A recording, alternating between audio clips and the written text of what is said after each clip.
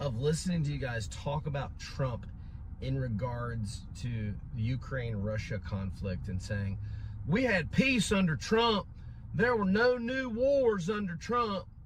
First of all, the reason there was no conflict with Putin under Trump is because he fucking works for him. If you're too dumb to realize that, stop pretending you're a patriot when you don't even give enough of a fuck about your country to go educate yourselves on the ties between Russia and Trump. It's not hard to find, and it's been going on for decades. Whether it's Felix Sater or Paul Manafort or other people directly tying to Putin. Trump Towers, Moscow, Miss Universe, Moscow, whatever. All this shit. For decades, he's been laundering money for Russians. For decades, they've been propping up his real estate business, buying his condos.